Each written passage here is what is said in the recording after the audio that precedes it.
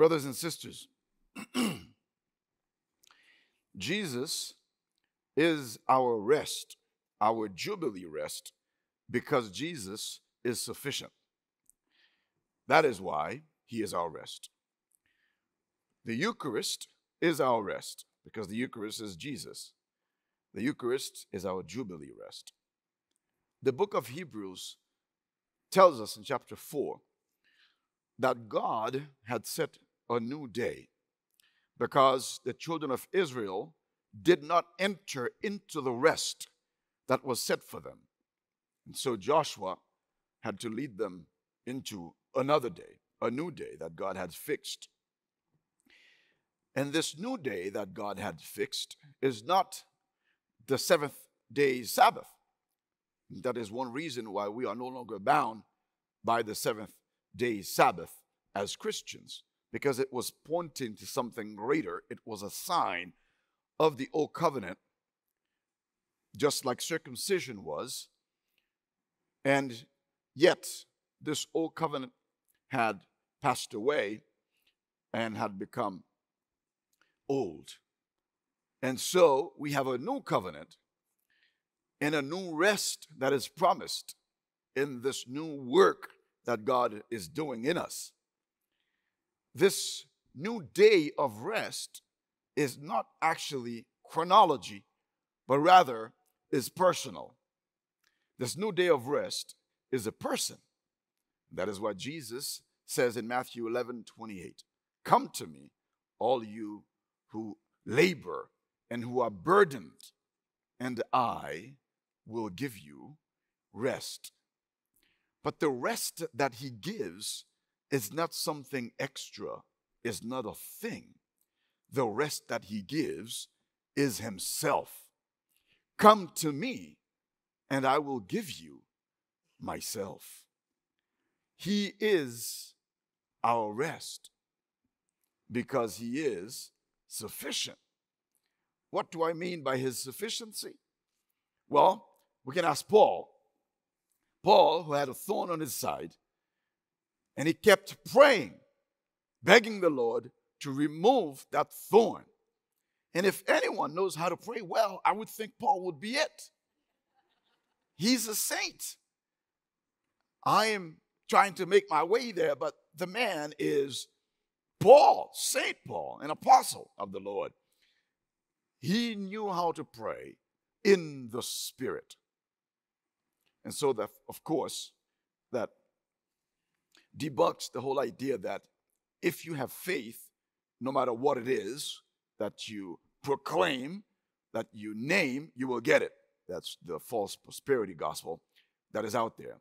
If you have faith, you will enter into the family of God, into the will of God, and live in his will and rejoice in his will. But anyway, Paul prayed for that thorn to be taken away, and it wasn't. Not because of lack of faith from Paul, but because, what? My grace is sufficient.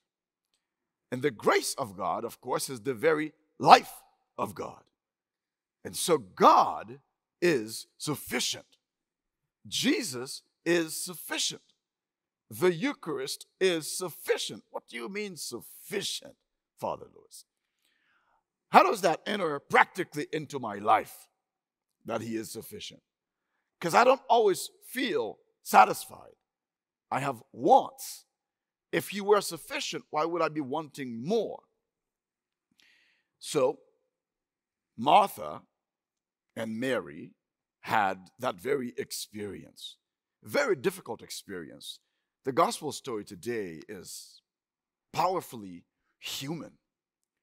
Any one of us can find ourselves in Martha or Mary. See, I like Martha. She's pretty direct. When she comes to the Lord and says, Lord, if you had been here, my brother would not have died. And Jesus was like, well, I didn't pack for this trip. What trip? That guilt trip you're trying to lay on me. It's exactly what she's saying. It's like, where the heck were you When my brother, like, oh, nice of you to show up late.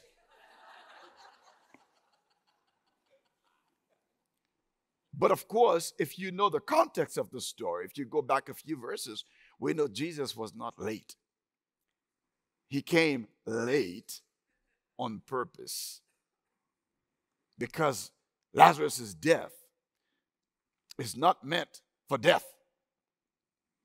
His sickness or illness is not meant for death, but for the glory of God. Oh, gosh.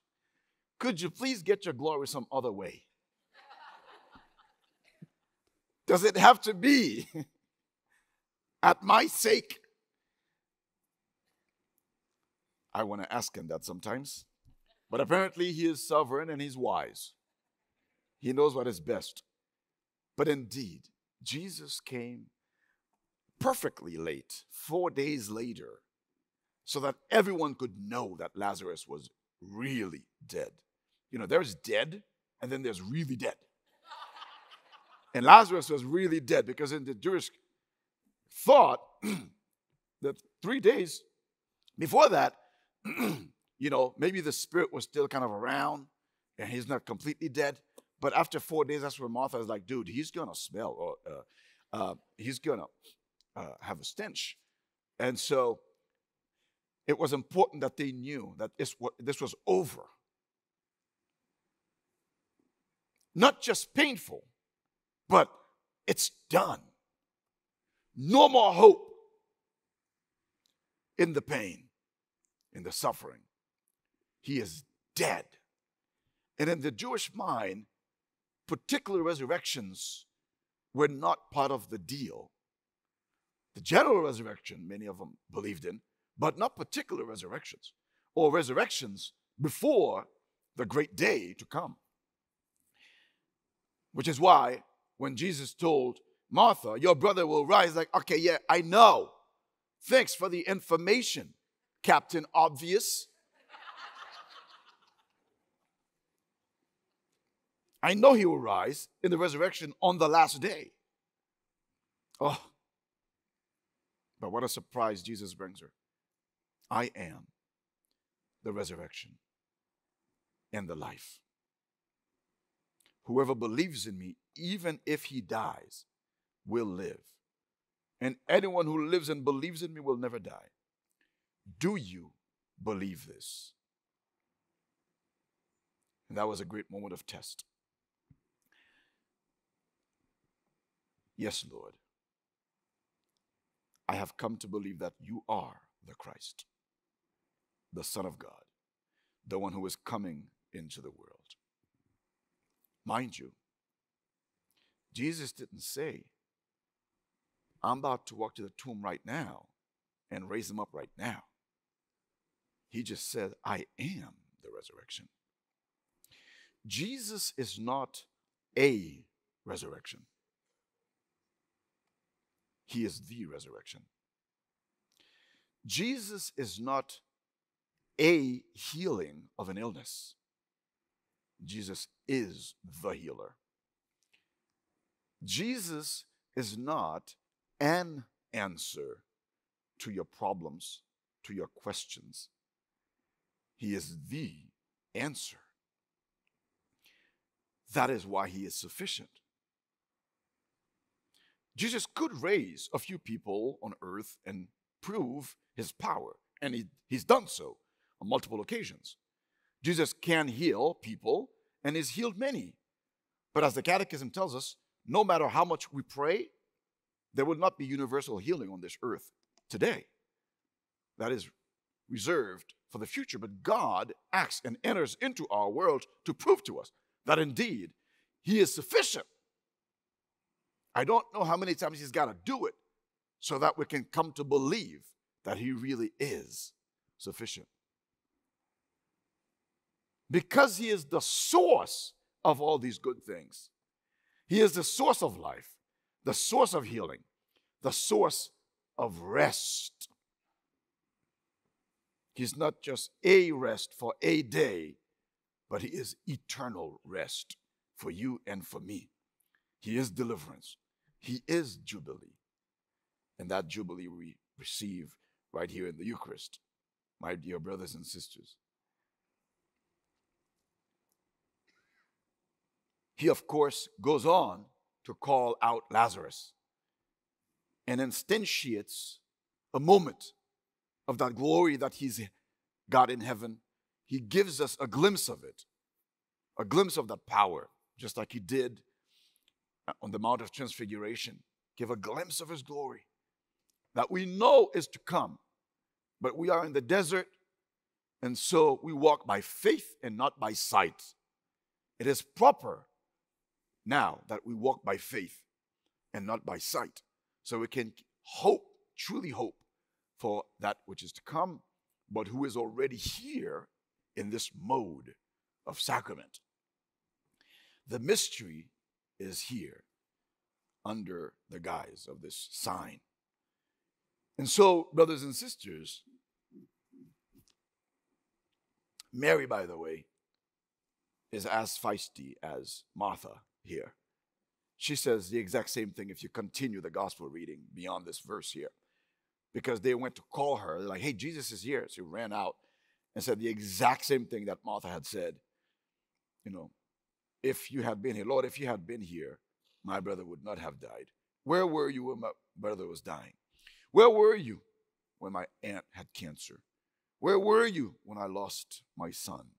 Where were you when this evil happened to me? Where were you? I am here.